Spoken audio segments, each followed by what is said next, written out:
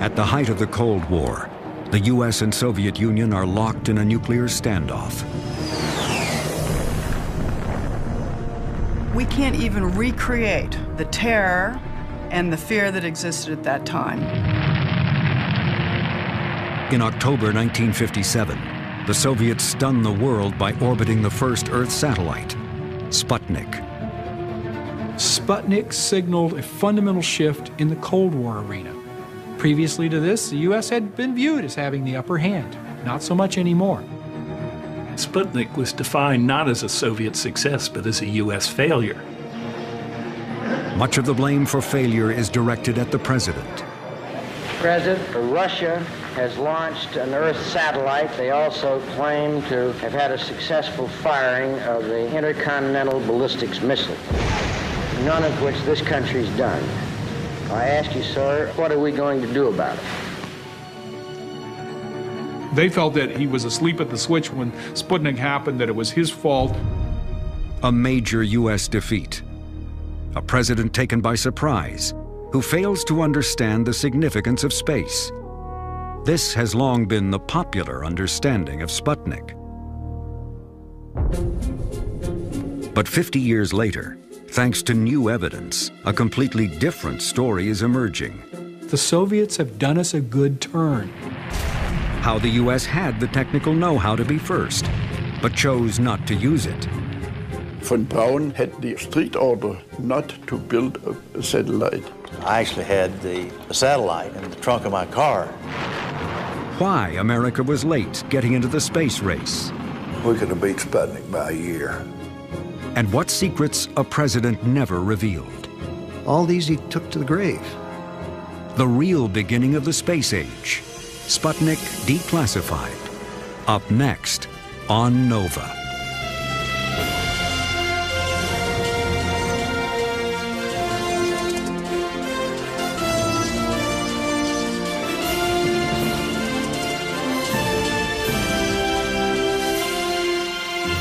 Major funding for NOVA is provided by the following.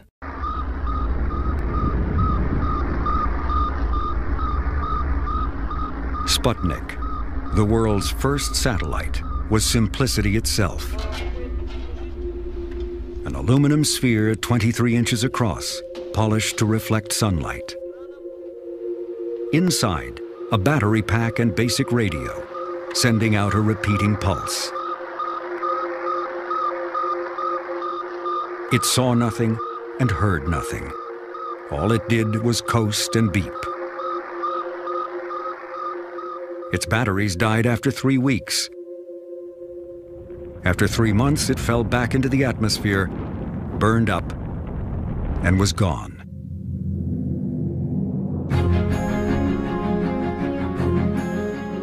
Yet Sputnik sent a shockwave through America and the world, not because of what it did, but because of what it meant.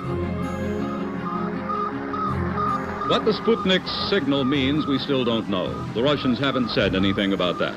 Our own experts haven't found any coded information in it. The event itself, the sudden Russian advance to the far frontier ahead of every other country, that event is full of meanings, clearest of all the scientists whose work is the exploration of space. I'm convinced that the Russian concept is very clear. They consider the control of space around the Earth very much like, shall we say, the great maritime powers considered the control of the seas in the 16th through the 18th century. And they say if we want to control this planet, we have to control the space around it. Americans everywhere viewed Sputnik as a demonstration of Soviet prowess in rocketry that could bring, death from the skies, intercontinental ballistic missiles into this country.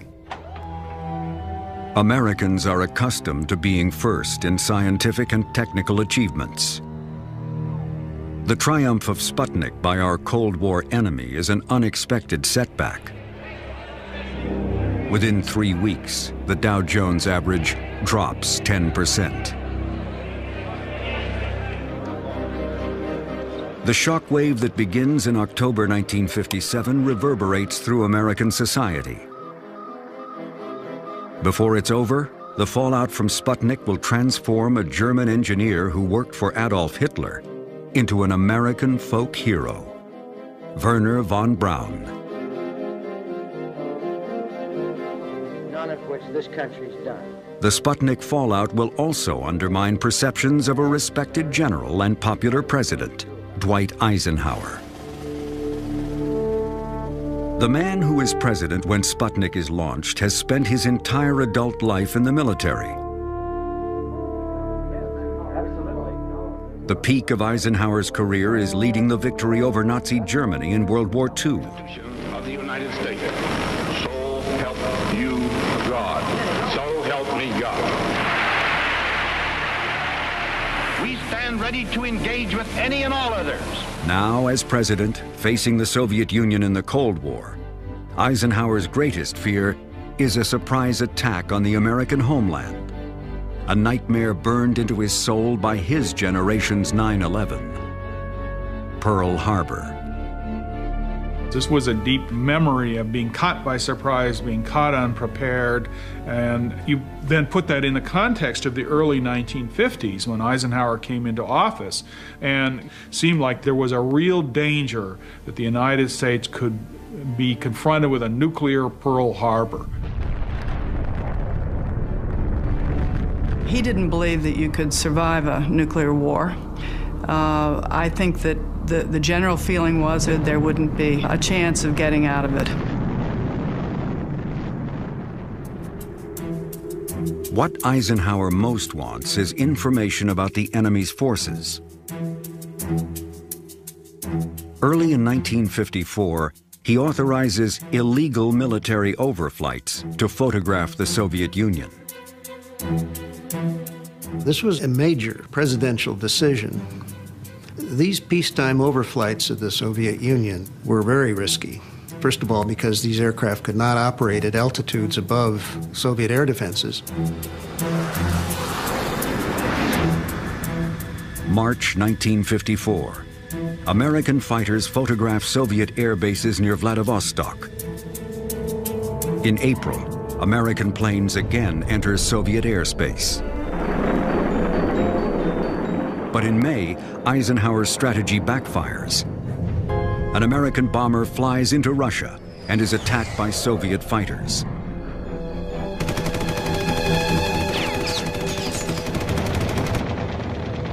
The damaged bomber barely makes it home.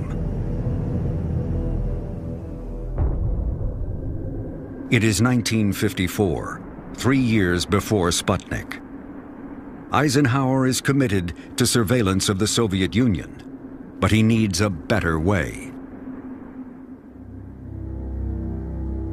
This led him to appoint a secret committee in 1954, headed by the president of MIT, James Killian, to examine this whole surprise attack problem. How real was it, and what did we need to do in order to get the information? In early 1955, the top-secret Killian report concludes that science may soon provide an alternative. Satellites could give Eisenhower exactly what he needs. What Eisenhower is lusting for is a complete overview, the kind of thing that'll tell us where they all are. It's like playing a poker game in which you can look over the other guy's shoulder. Eisenhower believes that intelligence and surveillance is the answer to preventing a hot war. Unlike aircraft, a satellite could keep the entire Soviet Union under nearly continuous surveillance. From now on, a spy satellite will be Eisenhower's highest priority for space, a project that will take years and proceed in deepest secrecy.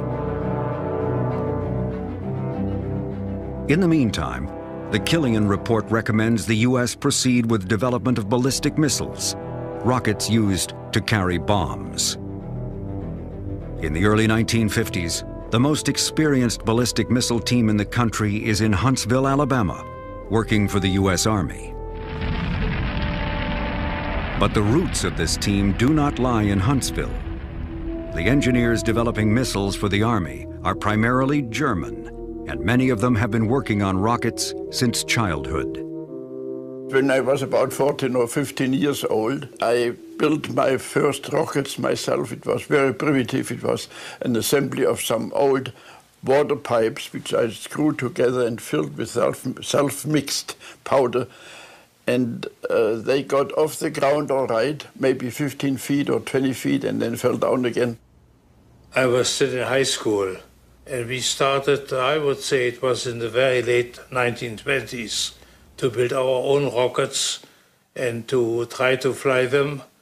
And I said to try to fly them because most of them, of course, didn't work. One of these German rocket boys has even bigger dreams, Wernher von Braun.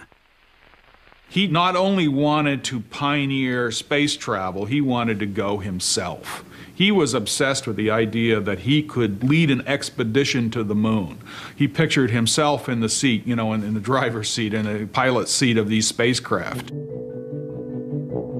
1932, as a 20-year-old graduate student, von Braun comes to the attention of the German army. The army is searching for an alternative to heavy artillery, which is banned by the Versailles Treaty after World War I. They want von Braun to develop a ballistic missile, a rocket that will perform the function of artillery. The project will eventually require a vast new rocket development center. Peenemünde, a coastal town, will be the location. Von Braun will manage the team. As the project grows, von Braun demonstrates a genius for engineering management. By the time he's 30, his team numbers in the thousands. Yet he still maintains a breathtaking grasp of the smallest detail. The whole room changed when he came in.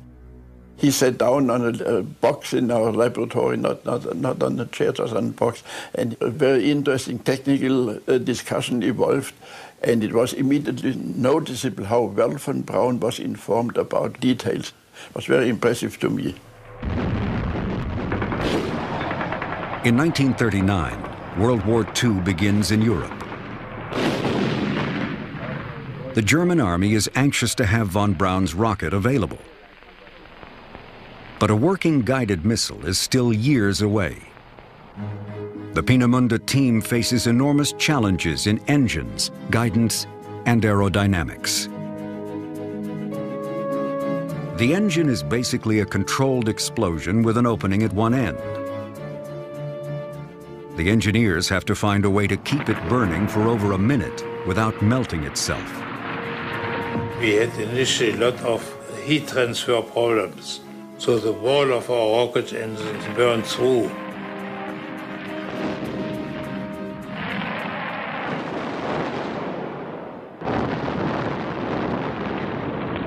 But von Braun pointed out that it is good to have failure. In that case, you really learn something. If everything goes the way you had planned it, you haven't really learned anything. So he was not really discouraged when we had in Peenemünde mishaps, and we of course had many of them. Eventually, von Braun's team learns to cool the engine by circulating fuel around the motor on its way to being burned, and letting a small amount of fuel trickle down the walls of the chamber, creating an insulating film. There are also aerodynamic questions. No one is sure what will happen when the rocket exceeds the speed of sound. To get answers, the engineers build a cutting-edge supersonic wind tunnel. The biggest problem is guidance, getting the rocket to steer itself. We're going to have to develop something that would launch vertically and then tilt over, and you were going to have to keep that thing more or less on course, such that it would land on a target reasonably accurately. And that really was the biggest and most difficult part of the whole thing. Von Braun's engineers develop a system of multiple gyroscopes which sense the rocket's position and send steering commands to move control surfaces on its fins and vanes in the exhaust.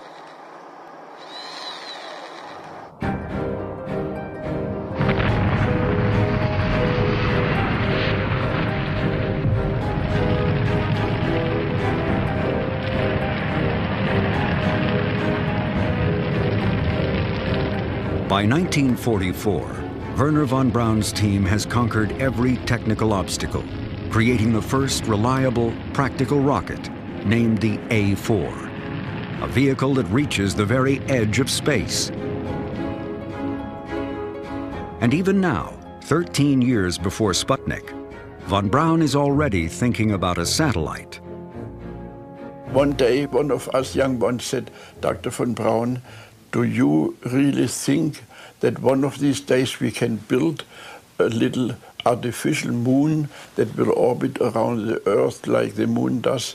And von Braun said, "By all means, when this ordeal is finally over and when we are lucky enough to survive it, then I'm sure that one of the things we will build will be a little artificial moon going around the Earth."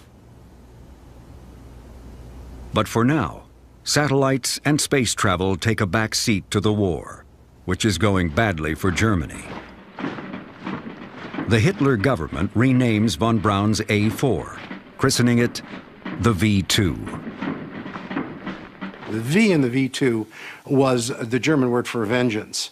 And these were targeted at civilians. It was meant to create terror and panic among a civilian population. In September 1944, the first V2s are fired at London, Paris, and Antwerp.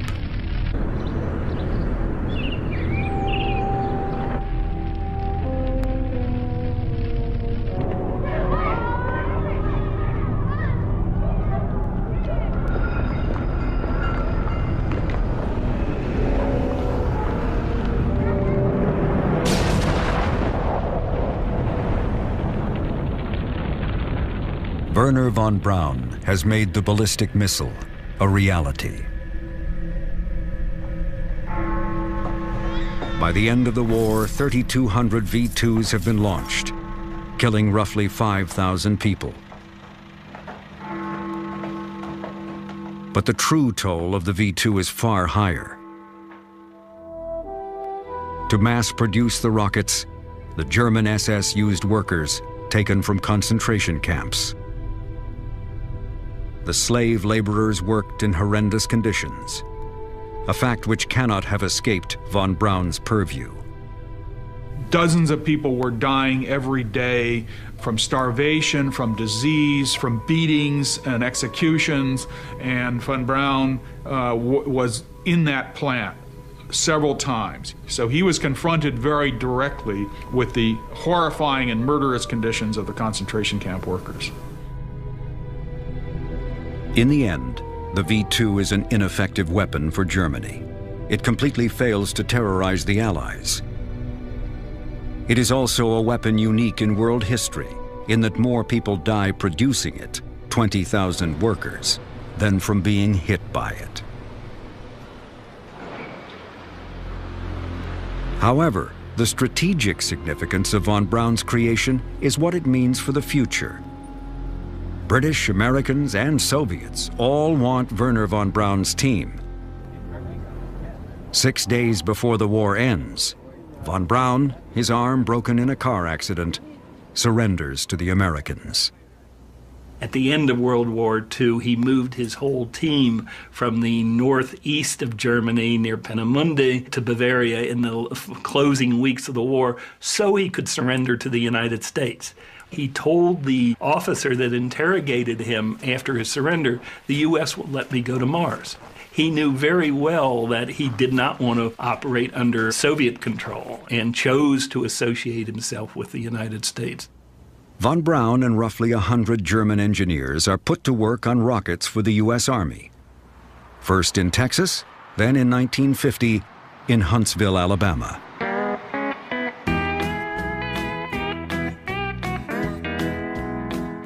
Huntsville was a southern town when we came here.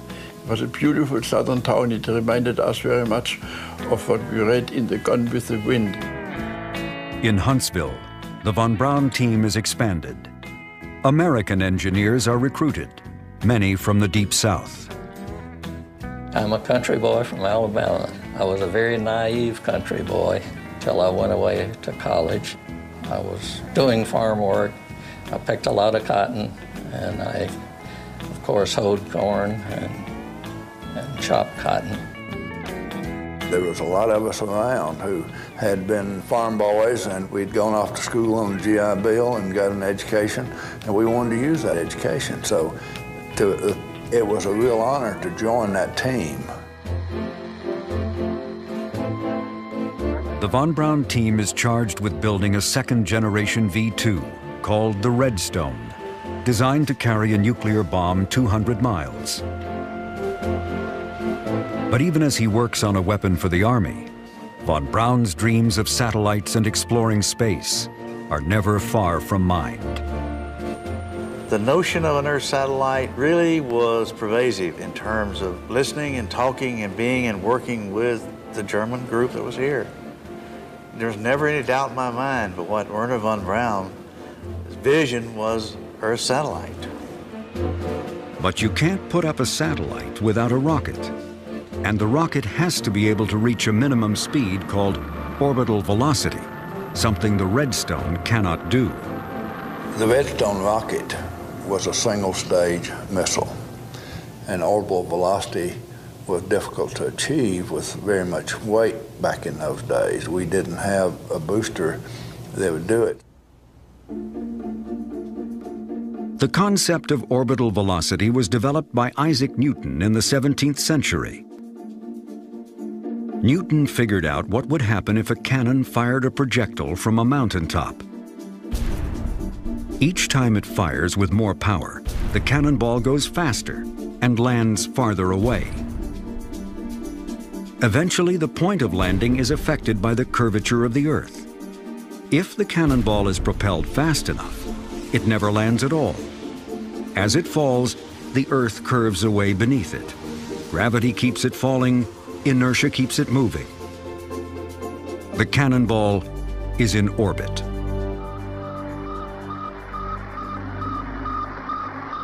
The necessary speed to achieve orbit, orbital velocity, is roughly 17,000 miles an hour.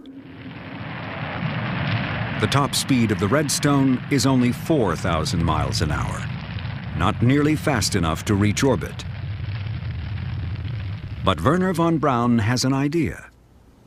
In 1952, von Braun and I met in a corridor, and in passing, von Braun said to me, "Ernst, with the Redstone we could do it."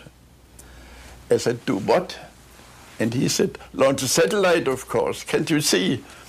And of course I could see immediately. And then von Braun, in the corridor, with his fingers only, no paper and no pencil, he drew into this air his plan.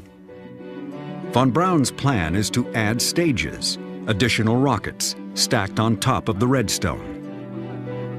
They're a way to get more velocity.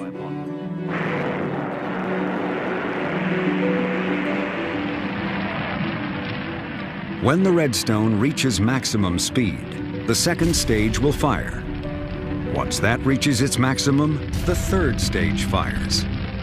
By adding more speed with each stage, the top stage can finally reach orbital velocity. This small rocket at the very top is actually the satellite. As the Huntsville team works on the Redstone, von Braun promotes not only his vision of an eventual satellite, but also his larger dream of space exploration. Wernher von Braun was a brilliant popularizer. I don't think there's any question about that. He was able to take his concepts and sell them both to people who could help him, and he was able to sell it in the United States to the public.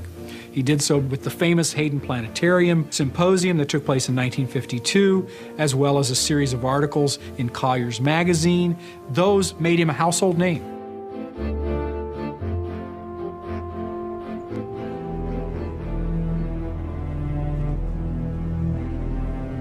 Wernher von Braun is not the only one with a vision for space.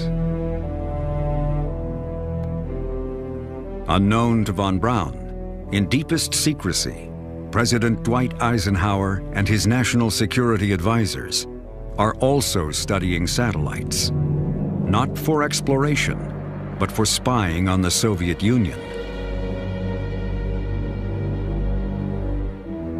By early 1955, Eisenhower is set on creating a reconnaissance satellite.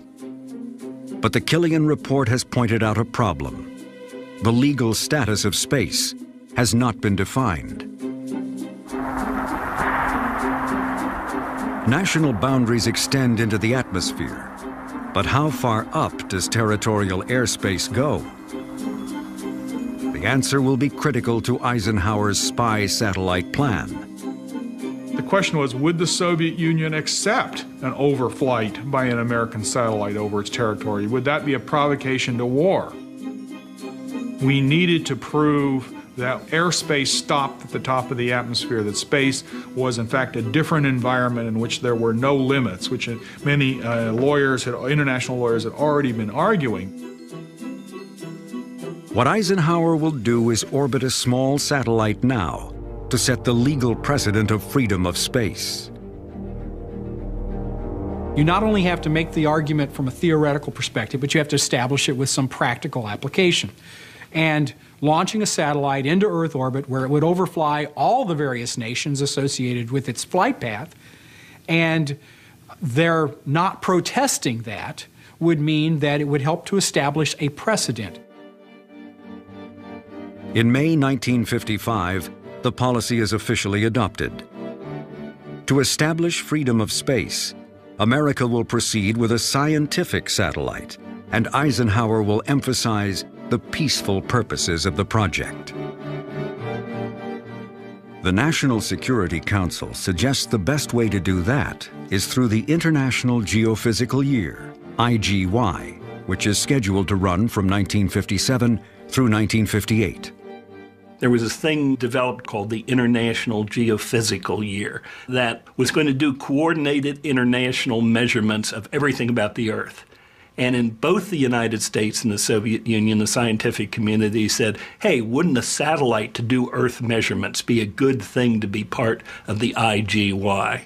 The idea of the scientific satellite was already out there, but here was a perfect argument for a covert reason to support it on the part of the Eisenhower administration to establish the principle of freedom of space. July 1st marks the beginning of one of the great scientific adventures of our time, the International Geophysical Year. In July 1955, Eisenhower announces the U.S. will launch a scientific satellite as part of IGY. Within days, the Soviet Union announces it too will launch a scientific satellite during IGY. It is the summer of 1955, 2 years before Sputnik. The Soviets and Americans have both announced plans for IGY scientific satellites. President Eisenhower's secret agenda for space is underway. But Eisenhower has not announced who will build America's first satellite and the rocket to launch it. One proposal is submitted by Wernher von Braun's Huntsville team in partnership with the Jet Propulsion Lab in California. JPL has pioneered solid-fuel rocket technology that will provide the added stages necessary for the Redstone to reach orbital velocity.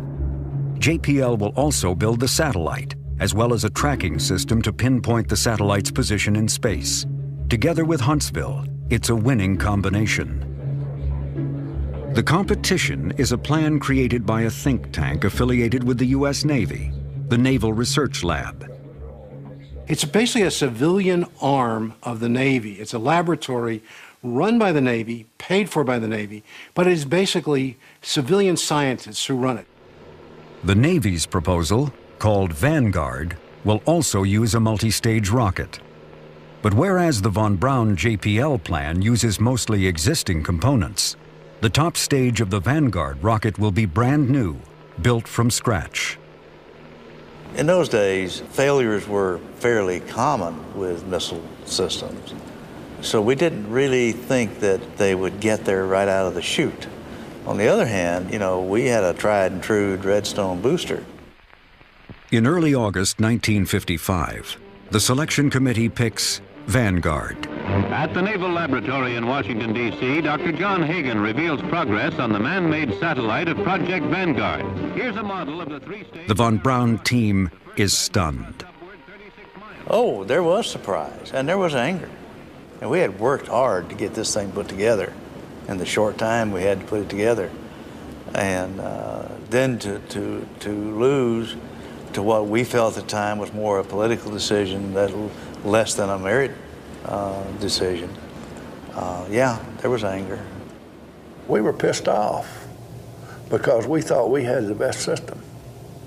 And we just thought, you know, somebody didn't know what the hell they were doing to pick these guys. The decision to select Vanguard, made in secret, remains controversial to this day. Historians still debate what went on behind closed doors. The Navy had a better scientific proposal. Their rocket combination based on a sounding rocket was weak. The Army had a far better booster to offer, but the Vanguard scientific payload was by far superior. Ironically, the fact that Vanguard would use a new, unproven rocket may have worked in its favor, because it was a scientific research rocket, not a military weapons carrier, a missile. Eisenhower's first priority was to create a precedent that you could fly satellites over another country's territory, and so we adopted a policy of not having a launch vehicle that was also a weapons carrier. Others suspect different factors may have been at work. There may have been some other reasons that were not stated in quite the same way. There was resentment inside the Department of Defense and in other settings in the U.S. government against Wernher von Braun and the German rocket team that had come to the United States after World War II. Some people said President Eisenhower did not want the German team to be the main ingredients of the launch of the first satellite. And I have not seen any written documents on that, but people have mentioned it. Von Braun's point of view on all of this was that there was an enormous mistake because Vanguard was much more difficult to develop. It required more work, more money, and more time. As far as he was concerned, objective number one was just to beat the Soviets into orbit. For the next 2 years, Wernher von Braun and the Huntsville team, working with JPL in California, continued developing their own rocket and satellite project in secret. When the White House chose Vanguard and a Navy program instead, he didn't accept that decision. He kept pushing and pushing through his Army bosses for reconsideration. He stayed in touch with James Van Allen, and the Jet Propulsion Lab, saying, kind of, just in case the Navy fails, let's have a satellite ready, more or less under the table. Von Braun had the strict order from Washington not to build a satellite. We were allowed to think about satellites and to make some paper drawings and paper studies, but not more than that. So what we had to do and what I had to do was to work at home in my garage and put something together, and because we were not allowed to do it officially. In September 1956, von Braun and JPL plan a launch to test the ability of a missile warhead to survive high-speed re-entry. It's part of their joint work on weapons. But the test uses the same redstone with added stages that they had proposed for their satellite plan, causing some concern that perhaps von Braun may be planning to disregard orders.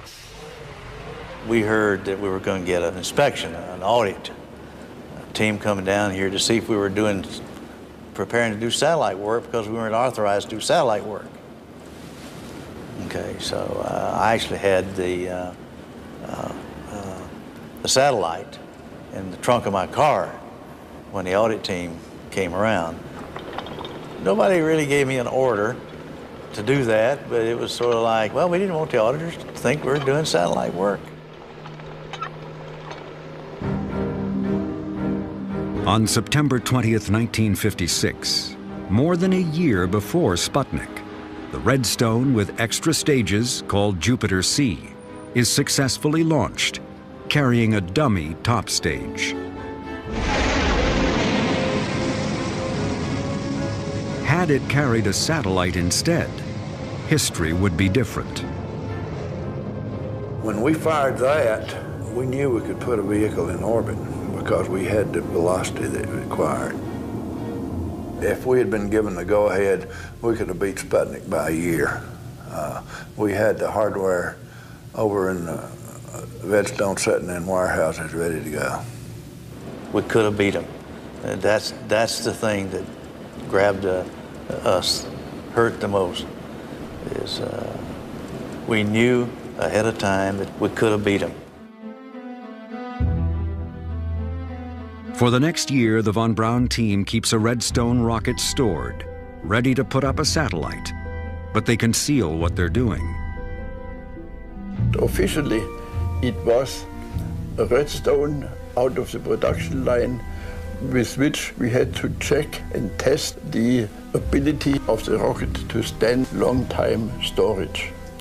So you see, that was militarily justifiable, but for us, silently, it was the launcher for the satellite.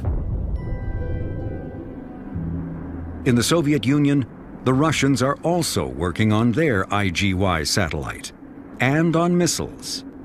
It is now July 1957, 3 months before Sputnik. On July 5th, CIA Director Allen Dulles warns the administration that the Soviets are probably capable of launching a satellite soon. The CIA is getting information from U-2 spy planes photographing Russia, a stopgap measure until reconnaissance satellites are ready. In August, the Soviets announced they have successfully flown the world's first intercontinental ballistic missile, a rocket capable of delivering a nuclear bomb halfway across the planet. The Russian engineer responsible for the Soviet ICBM, the father of the Soviet space program, is Sergei Korolev. He was like a general. He was like a bright general who knows what he wants, who can bring all these people together and make them doing what he wants on all levels. What Korolev wants is to orbit a satellite, and now that he's tested his ICBM, he'll get the chance. After that successful launch, and only after that, did Sergei Korolev go to Khrushchev and say, if you give me authorization, I can have in a couple of months some small satellite, and we will beat the United States into space. Korolev wanted to win this race, and he did everything for this.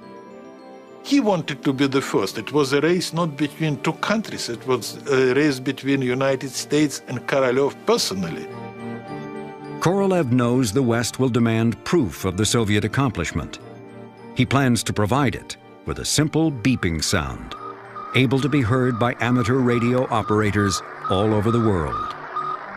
He, from the very beginning, understood that there might be interesting international impact, and he simply installed a little transmitter and antenna to communicate with radio amateurs. And he's assumed that they will be able to pick up the signals of the Sputnik. If some of Western propaganda would cast doubt that Russians launch such an object in space, these independent amateurs would be able to confirm.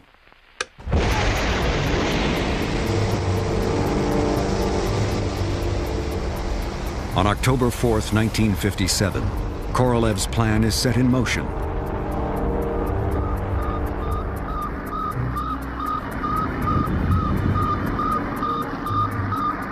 Sputnik, the world's first satellite, reaches orbit. As Korolev predicted, amateur radio operators all around the world track the signal and confirm what the Soviets have done. This is the satellite launched day before yesterday, Friday the 4th of October 1957. It's now 8:30 a.m. on Sunday the 6th. Having been warned by the CIA, Eisenhower is neither surprised nor alarmed. On October 8th, 4 days after Sputnik, he meets with his advisors. Just a few days after Sputnik was launched, Donald Quarles from the Department of Defense is in the Oval Office talking to Eisenhower, and one of the points that he makes is that he thinks that the Soviets have done us a good turn. They had established a precedent of overflight, exactly what Eisenhower wanted to do initially, and now the Soviets had done it for us. But the public doesn't care about legal precedents. All they know is that the Soviets have beaten the U.S. to a major technical milestone. I ask you, sir, what are we going to do about it? Well, let's take first the Earth satellite as opposed to the missile, because they're related only indirectly in the physical sense, and in our case, not at all. Well, I think Eisenhower made a very first-rate political misjudgment about the impact, both within the United States and in the world, of space achievement. Because of the secret intelligence that he had, because of the U-2, he knew for a fact that the Soviet Union was not nearly as big a threat as the hawks and the hysteria mongers seemed to think it was. But the American public couldn't know that. They didn't have this information, and therefore they felt that Eisenhower was asleep at the switch.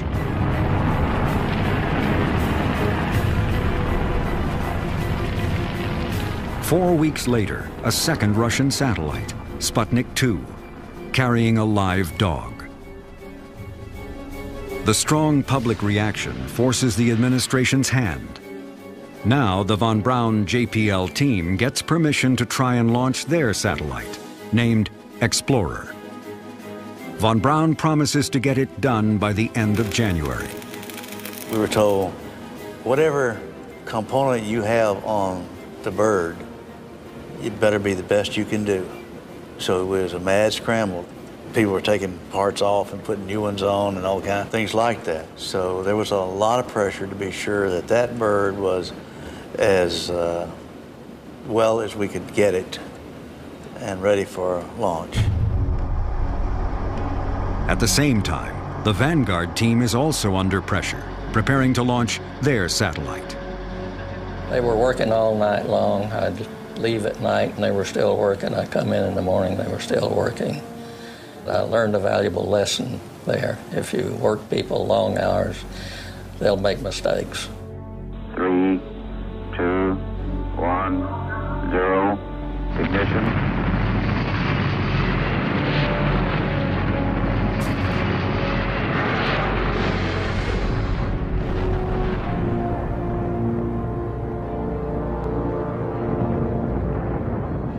Eight weeks after Sputnik 1, December 6, 1957, on live television, Vanguard rises a few feet, loses power, and explodes. I hate to say this, but I think we were happy to see it blow up, because we knew that the only other chance that the United States had of getting anything into orbit in a reasonable point of time was our bird. By late January 1958, the von Braun team is ready with Explorer. The rocket is the Jupiter C, a modified Redstone with extra stages added. The upper stages are built by JPL, as is the satellite, which contains scientific instruments designed by James Van Allen of the University of Iowa. That's complete. All right, give me range, please. 5, 4, 3, 2, 1. Fire command. Fire command.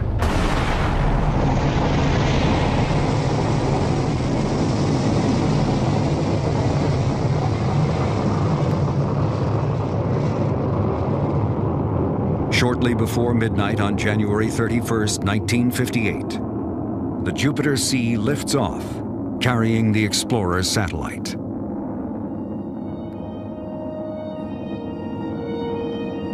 They waited for 90 minutes, and here's the signal coming over. It had made it around and was coming back. Once we heard it was just jumping up and down, pop the corks time, and it's hard to describe the feeling. 4 months after Sputnik, America has its own satellite in orbit.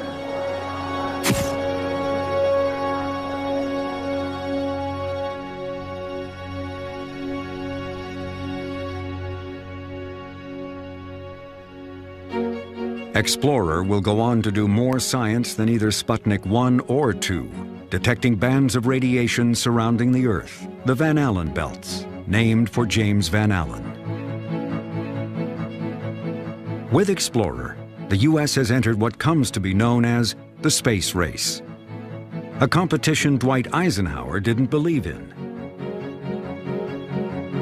He wanted spy satellites for national security, but was skeptical whether moving toward a manned space program would be worth the cost.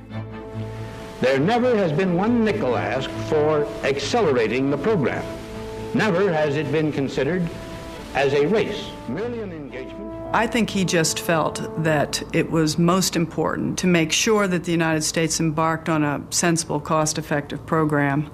He never believed in space spectaculars. He always thought it was important, to move meticulously forward.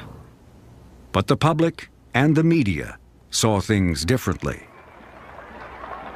Once the Soviet Union declared that its space success was an indication of the superiority of the communist way of life, the United States had little chance but to say, well, we can do it better. Now, Eisenhower resisted that pretty strongly, but he was fighting a losing battle. In 1958, Eisenhower creates a new civilian agency to run America's space program, NASA. Federal funding for American science and education is also increased to better compete with the Russians.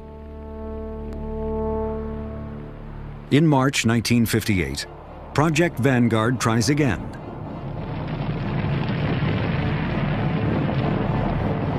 Vanguard becomes the second American satellite.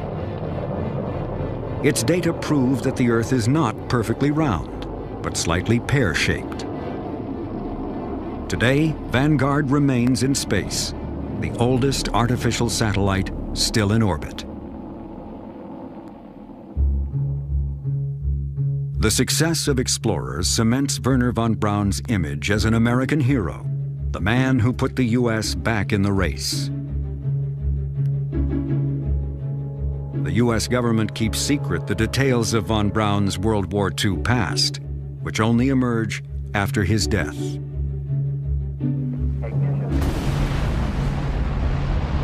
Von Braun's greatest legacy is not the V-2 or Explorer. When Americans reached the moon in July 1969, ending the space race, it is a von Braun rocket, the mighty Saturn V, that gets them there.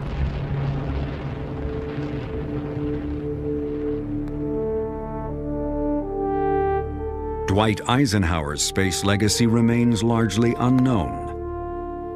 Just before he leaves office in 1960, the spy satellite he wanted, codenamed Corona, finally becomes reality.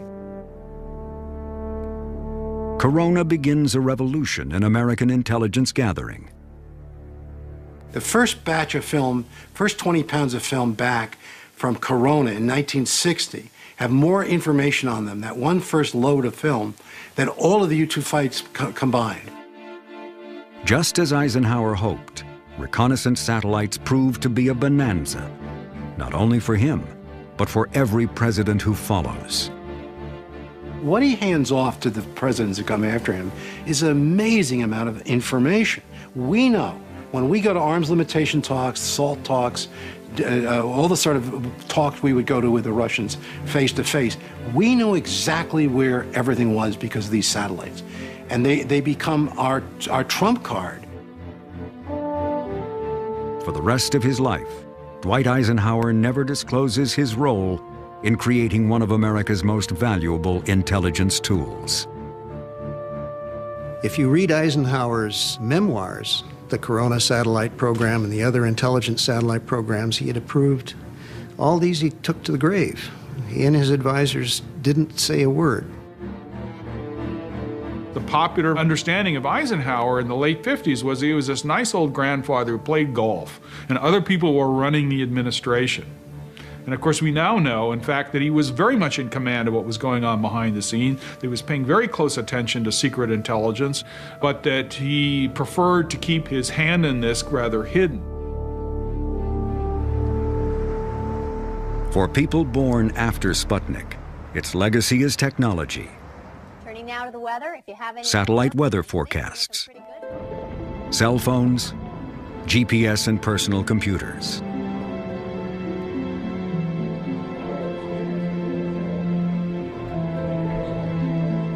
But for those who lived through the fall of 1957, Sputnik will always have a deeper, more profound meaning.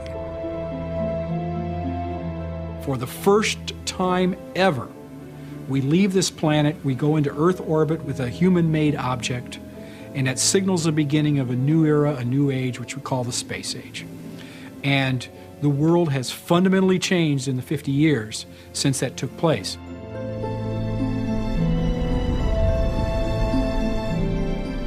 I was in college at that time and outside my dorm one evening at sunset.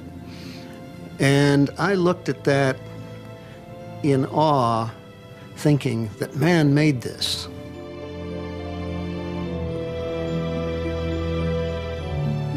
Sputnik 1 changed everything, just changed everything.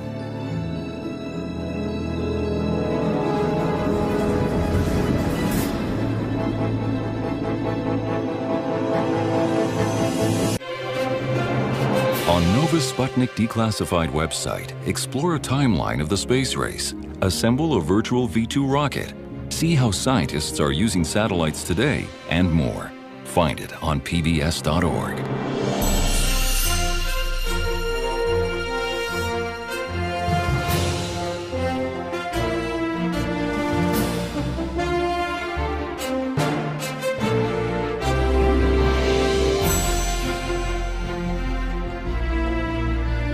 To order this Nova program for $24.95 plus shipping and handling, call WGBH Boston Video at 1-800-255-9424.